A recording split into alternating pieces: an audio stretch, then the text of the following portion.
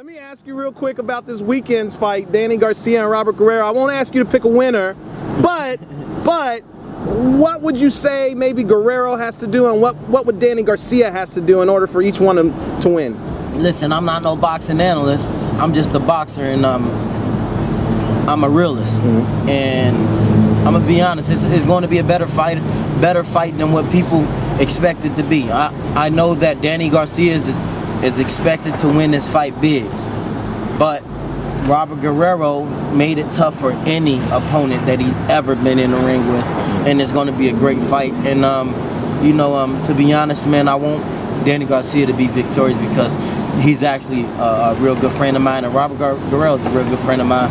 But you know, I'm closer with Danny Garcia and his dad, and I want him to stay undefeated and really build his career, because I know one day we're gonna have to cross paths soon. So you know, I just want him to get as big as possible, and you know, my name gonna keep going because I'm AB. You know, without a doubt. And we gonna make a tremendous fight for boxing. You know, this is not something that's envy. I'm not envious of Danny Garcia, and I know he's not envious of me.